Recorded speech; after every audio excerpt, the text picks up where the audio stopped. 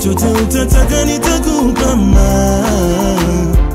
guys, welcome back to our channel. It's your girl Fanny Lungu back with another reaction video. So today I'm going to be reacting to 2020. The world is being prepared for Dajjal, and I'm very excited to see what this video is about. And yeah, if you're new to this channel, make sure to give this video a thumbs up, share it with your friends, and do not forget to subscribe. Hope you guys are having a lovely year. So yeah, without wasting time, let's get into the video.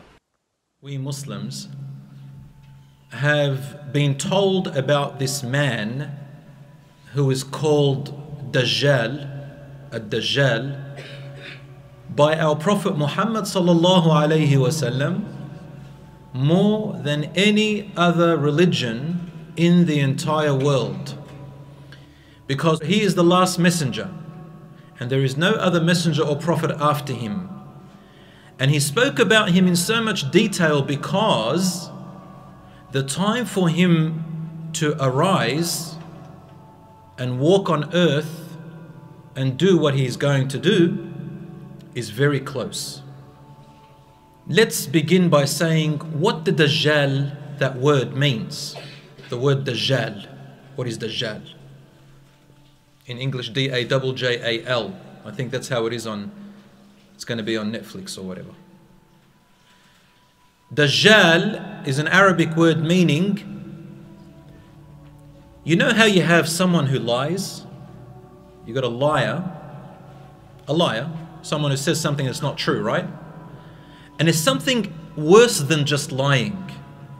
It's when you mix truth with false, and you say it and show it in a way that anyone who hears about it or looks at it, they believe it, and it's so hard to disprove it, to say it's not true, because it's mixed with truth and false. There is a word for it today in the 21st century, and it's called deception. Dajjal means, the closest word I know of in English is deception.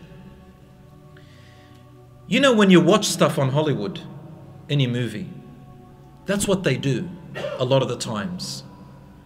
If you have ever listened to music, and we all hear music when we go to the shops or wherever we go, music is playing, you know. Let's not lie to ourselves, music is everywhere, isn't it? Isn't it? You go to school, there's music, what can you do? But in the music there's also words and lyrics, all right? And things that the artists, the musicians do on stage and say that also is called deception. So what do? They show you things and sing things that sound nice, which makes it easier for you to believe because you get moved, right? You start moving to the beats, isn't that correct? And everybody else listens to it, and then you think, man, I'm going to be left out. I better listen to this stuff, I better watch it, yeah? And you think it's cool. And what happens in there is that they take the opportunity to make you believe things that you're not supposed to believe. Now, I know we're in the masjid, I don't like giving these examples, but I see a lot of young people, and what I think is that we shouldn't hide talking about things that young people now see and hear. I'm a teacher, and I talk to my students all the time. And I see some of the, like my parents and their generation, there's things they just won't talk about. But what I see is that we have to talk about them because the young people are already there. You guys are already seeing stuff that we think, oh, my kids don't see it, they don't hear it, I better not talk about it, it's called taboo. No, no, no, no. I think we have to talk about it. We have to address it. And I'm not one of those people who's going to hide from it. I always talk and I'm blunt with it because I believe that this is what we need. And I've seen a lot of brothers who've got children, they don't talk to their children about things that you're supposed to talk about that's happening in this world, right? And the next minute when their children they go lost, the parents come to me and say, please help my children. And I say, well, we should have talked about this, you know, before. And we've got to talk about these things. So that's why I'm bringing up music and I'm bringing up these Hollywood movies and all that stuff. So you know, in the music industry, I won't say names of musicians, but for example, there was this musician and the likes of her and him a lot. She stood up on stage And then what she did was she kissed another musician, another woman. She's a woman, and kissed another woman on her lips on stage. All right? And that was only a few years back. And everybody goes, what? This is disgusting. This shouldn't be done. But what she said was, she goes, we musicians, we have a role to play. I'm sick and tired. This is what she said. I want you to listen carefully. I'm sick and tired of people following rules and order. Following rules and order. Correct? And I want people to go out of these rules and orders and do what they want to do. So I'm going to promote this relationship of woman with woman. Right? And as time went on, it became normal. Isn't that correct? Normal. There's lots of things now that if you went 15 years back, they were so abnormal. Am I right? Now, they're normal. In Norway, there's an article that I read that there are people protesting. They're going to the government to say if they can marry their pets. Wallahi. And there are other people in Texas, in America and other places, they are saying to legalize something called pedophilia. And there are others who are saying we want to legalize incest. Brothers and sisters marrying each other. Brothers, do you know what I'm trying to tell you here? I'm trying to talk to you about the Dajjal. But before I talk about the Dajjal, did you know that things are going to happen before the Dajjal comes? You see, deception, which is to mix truth with lies and make people believe it and make it so hard to disbelieve it. That doesn't happen overnight. Listen to this hadith of the Prophet ﷺ first. Let me just share with you this hadith. 1,400 years ago, the Prophet, peace be upon him, said, the Dajjal, from the time of Adam alayhi salam, till the end of time, from the time of Adam till the end of time, this entire world, he said, there is no bigger trial, fitna, than the trial of Dajjal. Dajjal is the biggest trial that's going to come to the people. Now, before the Dajjal can come, a road, a path is being prepared for him to come, so that he can be accepted immediately. The Dajjal is the one-eyed, the liar, the deceiver. For him to deceive the people so good and to be the biggest trial, the people would have already gotten used to deception already. We have to live in a time of what we can call in Arabic Dajjal, a time of deception, so that the real deceiver can come and it's all set up for him. Do you understand? I see Muslims themselves now today moving away from the real deen and making up their own beliefs. We see them all the time. Some of them, they say, you know, I think prayer is what you think prayer should be. There are now some Muslims, they call themselves Muslim. They say, we only believe in what the Quran says, but we don't believe anything the Prophet, peace be upon him, said. They're called the Quraniyun, the Quranites. You know what they do? They bring you the verse about salat, and they say, well, the Quran doesn't say exactly how to pray, so we get to make up the way we want to pray. Do you understand? There are Muslims now in Australia, there's also in America, I don't know about the UK, but there are Muslim so-called imams who say that being homosexual is allowed in Islam, it's halal, it's legal, and they do gay marriages and everything, you know, in the name of Islam. All right, you want to be gay, go ahead and be that. But don't come and twist the Quran. The Quran says it's haram, it's forbidden. So does Christianity and Judaism, you know, it's known. But what I'm saying is, there is a time when even some people who dress like imams will make you believe in a different religion than Islam, and I will call it Islam. Do you know what I'm saying? So it's deception. And the shaitan helps the Dajjal. Do you know that the shaitan, Iblis, the head of the shayateen, right from the beginning when Adam alayhi salam was created, he said something. قال فبما أغويتني لأقعدن لهم صراطك المستقيم ثم لآتينهم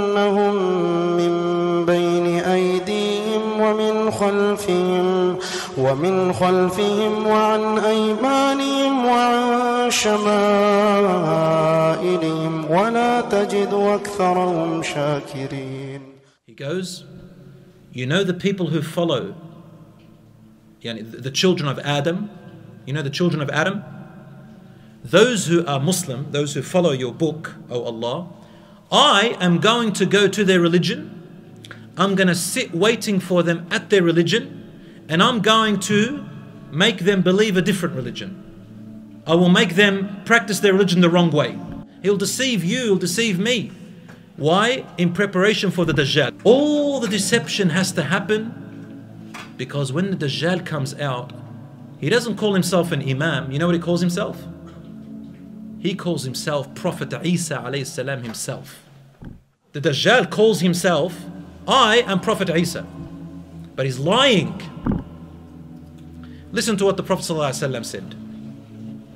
He said, one night, he was going on Isra wal-Ma'raj. You know Isra wal-Ma'raj, the story? Okay. So he said, Jibreel alayhi salam took me to the Kaaba. And I was praying at the Kaaba. This hadith is in Sahih Muslim for whoever wants to see it.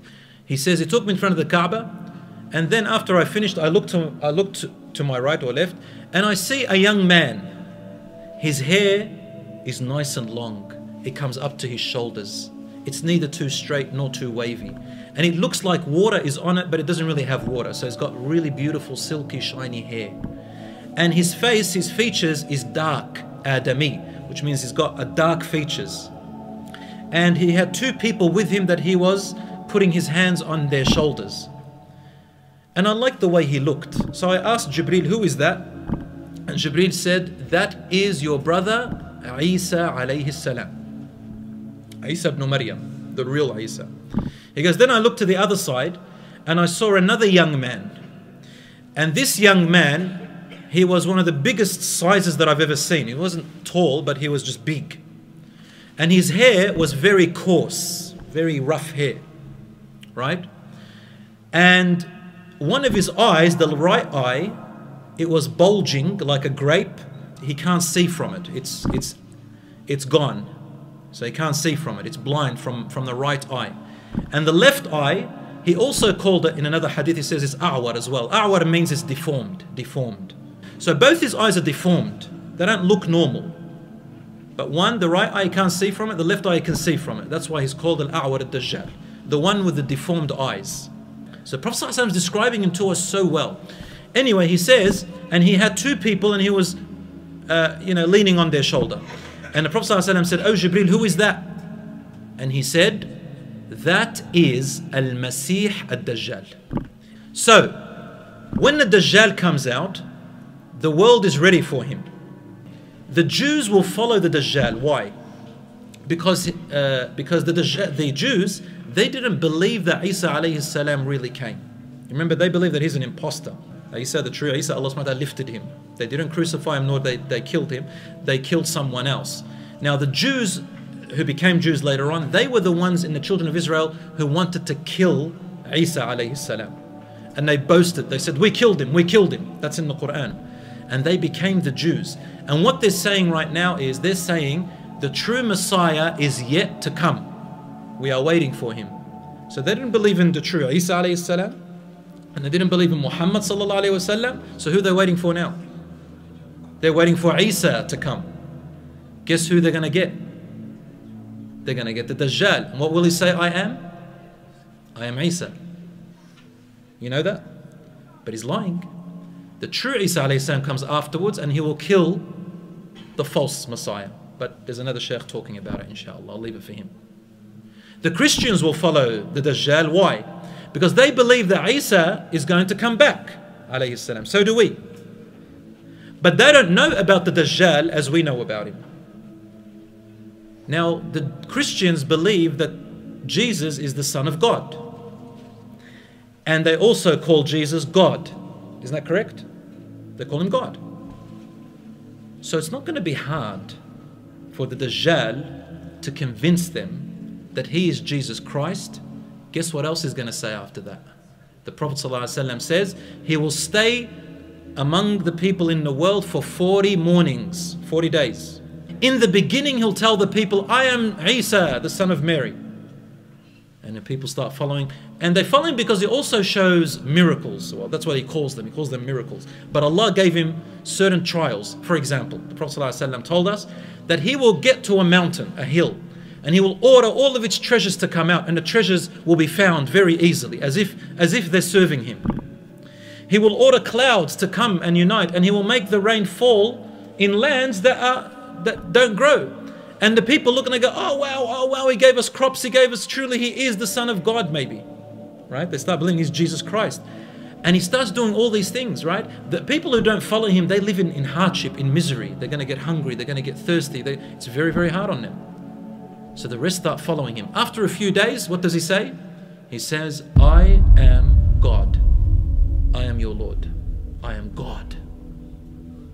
It's not going to be hard for them to believe that he is God. They just saw all these beautiful miracles, apparently. First he goes, I am Jesus.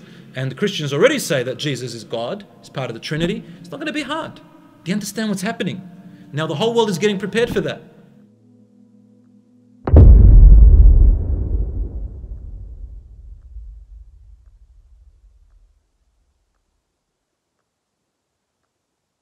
Wow, this was a very, very clear story video.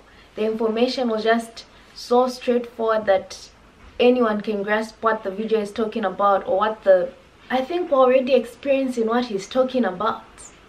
There's many people that have come forth that are performing what people would call miracles, and they say this is the right way. Also, that aside, when we look at what's happening in the world, there's so many things happening at the same time that we don't know what to focus on. The world is burning, impeachment this side, people are dying of hunger.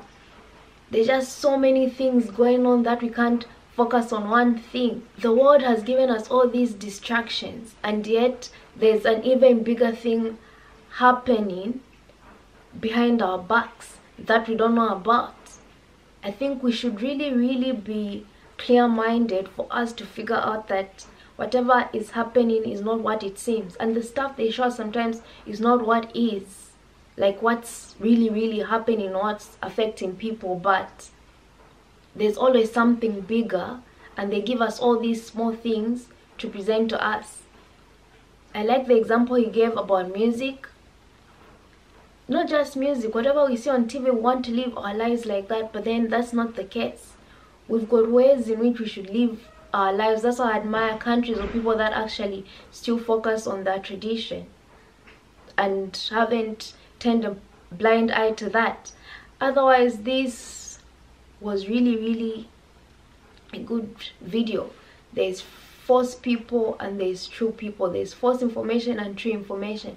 It's up to us to actually figure out what our governments or what the world is doing at the moment to actually get the kind of truth we want. We should filter everything that is presented before us. Many people are preaching false things right now. This was a very, very good video. I enjoyed watching this. Hope you guys enjoyed it too. Make sure to let me know what you think about this video. Make sure to give this video a thumbs up, share it with your friends, and of course I'll see you in my next reaction video.